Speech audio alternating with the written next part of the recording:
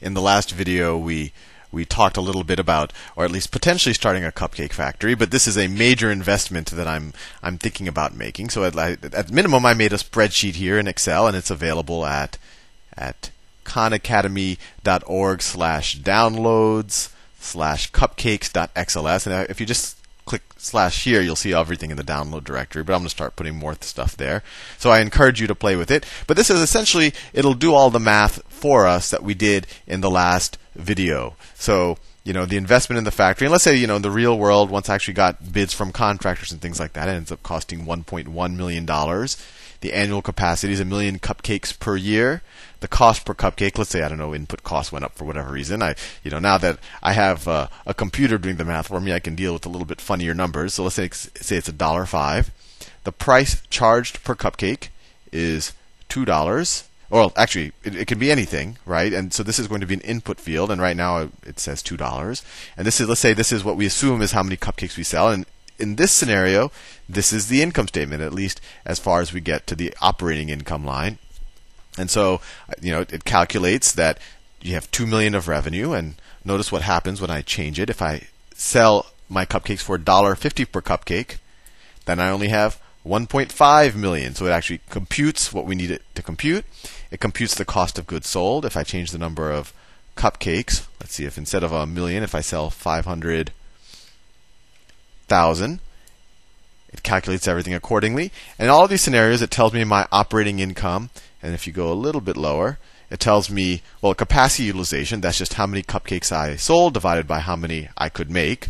So that's 50% utilization. And then my return on asset is my operating income divided by my initial investment. Right? So this is 275,000 divided by 1.1. It was a minus 25. So this is actually a bad outcome.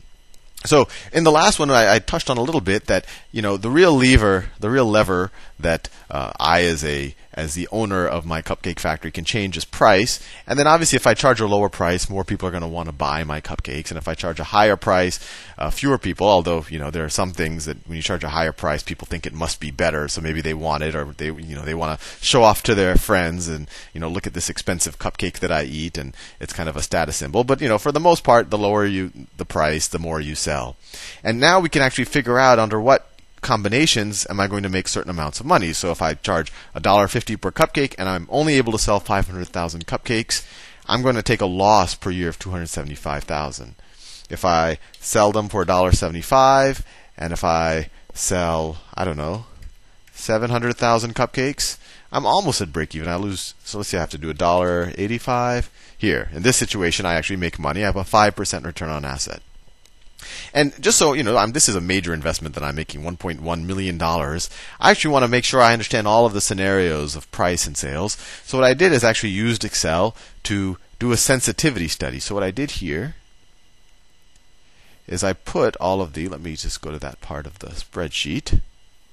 And I encourage you to play with this because it's interesting. And it shows you that even a fairly simple business, you can do a lot of analysis. And if you're in high school or in middle school, this could actually be a fun, I don't know if they allow this type of thing for science projects, but go to a local business and kind of analyze the business in 100 different ways. And actually, if you watch the probability videos, I do all those things on Poisson processes and things like that. And you can analyze a business and do Excel spreadsheets, and you'll probably end up winning the state science fair. You could call it a math project or engineering project. But anyway, here I wanted to figure out what is my return on asset. So essentially, my operating profit divided by my initial investment, depending on the different prices I might charge and the different quantities. And here it's kind of hard to visualize, so I graphed it as a three-dimensional surface.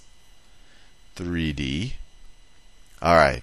So you see here, if I charge $2.80 and I only sell 300,000, then this is my return on asset right here.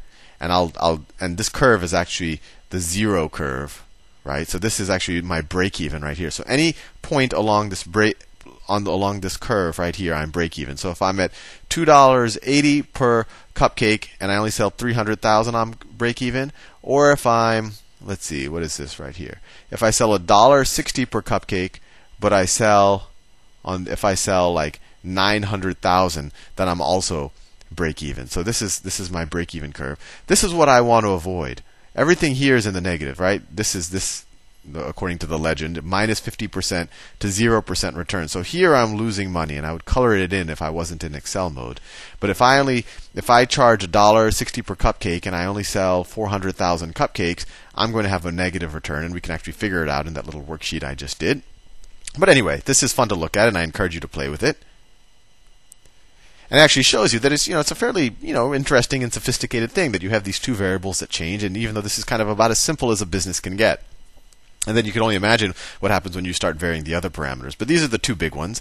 So let's say when I come out the gate, I want everyone in town to taste my cupcakes, because I think once they taste it, they'll realize that they're delicious. And by the way, I've also learned from the cigarette companies, and I've put nicotine in my cupcake, so I think people will become addicted to it. So what I do is I want to charge a relatively low price for it. So let's say I do come out the gate at $1.75. And that's a very cheap price for cupcakes, and there's actually no cupcake producers in this town right now. So I just sell out. 1, 2, 3. I just sell out of cupcakes. And so I'm making $200,000 per year, and that's an 18% return on asset.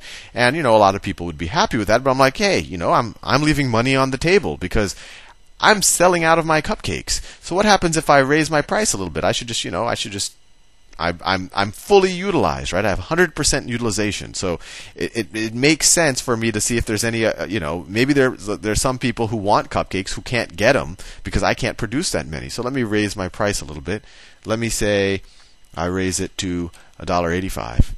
And at $1.85, it still turns out that I'm selling 1 million cupcakes in a year. Now, I was right. I was leaving money on the table. Now I'm making $300,000 a year. So this seems like a good idea. I want to see kind of how much people are willing to pay. So let's say I raise the price to $2. But in that scenario, $2, it starts to get a little pricey for people. It just kind of a little sticker shock. Maybe I should have done $1.99. And so I don't sell a million. I sell 950,000. So it's only kind of that, there was maybe 50,000 people on the margin who'd said, hey, I'd buy at $1.85, but I'm not willing to buy it at $2. But this still works out, right? I'm still making more money even though I'm selling fewer cupcakes because I'm charging so much more per cupcake. And I'm making a 37% return. And let's say, I keep figuring this out, and let's say I figure out the optimal point is me charging $3 per cupcake, and at $3 per cupcake, I'm able to sell 750,000 cupcakes, and I make 962,000 a year, and I have a huge return on asset, 88%. Imagine a business, or some investment where you get 88% of your money every year. So that's all in good, and I'm driving a Bentley, and and I have the biggest house on a hill in town, and all of that. But other people say, hey, all Sal's doing is making cupcakes.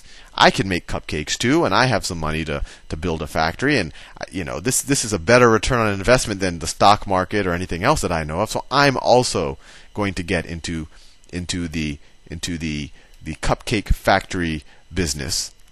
And so here, and this is the second worksheet in this spreadsheet, the second worksheet right here. So let's say what was I was at 1, 2, 3. I don't know if you could see this. Maybe I should zoom in a little bit. Let me see if I can. There you go. So the same thing. So I said $3, and what did I say? 750,000 cupcakes, and my cost was $1.05. So I was making 962,000. But then Imran, and just so you're curious why I wasn't recording videos for the last 2 weeks, actually Imran is the name of my son, and he came into the world 2 weeks ago, and so I think. It makes sense to name a cupcake store after him. But let's say he comes in and he's like, well, I'm tired of getting an allowance from Dad. I also want to produce cupcakes. And he actually has more money because his grandma gave him, more money because she likes him more than maybe her son. And so he has $1.5 million to invest because he's like, wow, this is such a good investment. Let me put more money into it, $1.5 million. And he builds a factory that can produce 2 million cupcakes a year. And he's like, you know what? And also, it's a more efficient factory, so it actually uses a little less electricity, and it wastes less cream and frosting and I guess nicotine as well. So the cost per cupcake is less. And he decides to undercut his father, and so he charges $2.90 per cupcake. And when he charges $2.90, well, everyone just kind of runs to him because his cupcakes are just as good. There really wasn't much of a barrier. So let's say he sells 500,000 cupcakes, and then I'm only selling 250,000 at $3. There's just some people who like my cupcake. So I'm pretty much almost break even. And I say, well, these are my diehard fans, and so to benefit them, these guys aren't going to go anywhere else. I'm going to raise my prices a little bit just because I know that these guys like me. And at least in that situation, I'm cutting a profit. But then I say, well, you know what? This isn't a good state of affairs. He took all my business. And I actually want you to notice something right here. What happened immediately? I was making an 88% return on my money, right? And just when this Imran comes in and he enters into the space, all of a sudden, what is the return? He's only running at 25% utilization, but his return on asset has gone down to 20%, and because he's at that low utilization, his return on assets gone down to 20%. And then my return on assets gone down to 1%. So there's a general theme here is when, someone is doing really well and getting a really great return, it attracts competition. It attracts capacity, right?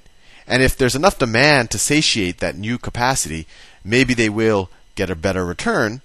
But in general, over time, if there's a very favorable return, more and more competition will enter the market. And actually, I've run out of time in this video. In the next video, I'll talk about more scenarios with competition. See you soon.